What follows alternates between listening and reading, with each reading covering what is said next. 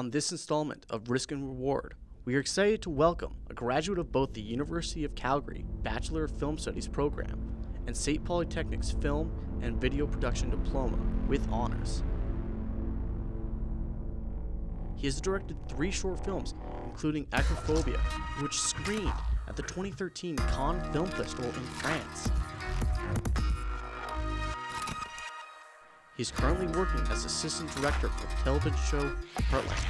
On top of that, he is also the managing director for Manifold Pictures, a production house based in Western Canada.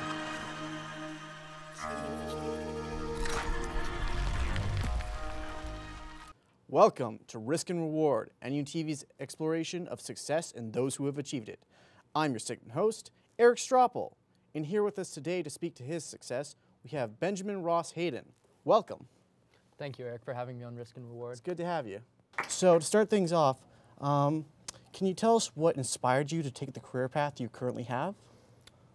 When I was 6 years old, I had to write a story for my English class. It only had to be about 10 pages, double-spaced, but instead I made a 300-word story. And it was a rewrite of The Army of Darkness by Sam Raimi, if you know that film. Yeah. Evil Dead, that kind of thing. I got a B+ for plagiarism, so many backwards letters. But it was that experience that taught me that I was always about big projects. I always wanted to work with people on things and tackle really large things. And sort of when I trace it back to where I am today, I was fascinated by storytelling, always. Wow. Do you remember any risks or sacrifices you had to make or take in order to achieve your success? Well, film itself is a risk. I mean, whether you're dealing with casting and you need to approach talent agents, whether you need to attend film markets and sit down with producers and arrange meetings with them so that you can convince them that your idea is important and worthy as a story to be told. I would say that there's always a risk that's involved with film because it's about timing. And when you set out to tell a story and timing is involved, anything that could be a success or a failure becomes sort of either a springboard or an alternate avenue, so to speak.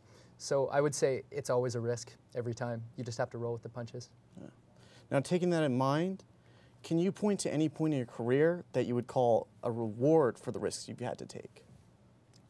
I think it came when I was invited to a film festival in Spain called the Sitges Film Festival, as well as the Cannes Film Festival as well.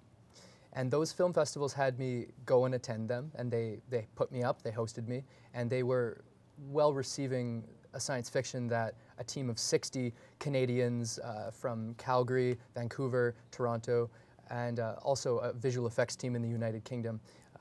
I guess the success that came from that was when we were received internationally by virtue of also being an international team. So it was a very diligent effort that was met on that side of the equation as well. And we also received a broadcast deal across Japan on iTunes as well. Wow.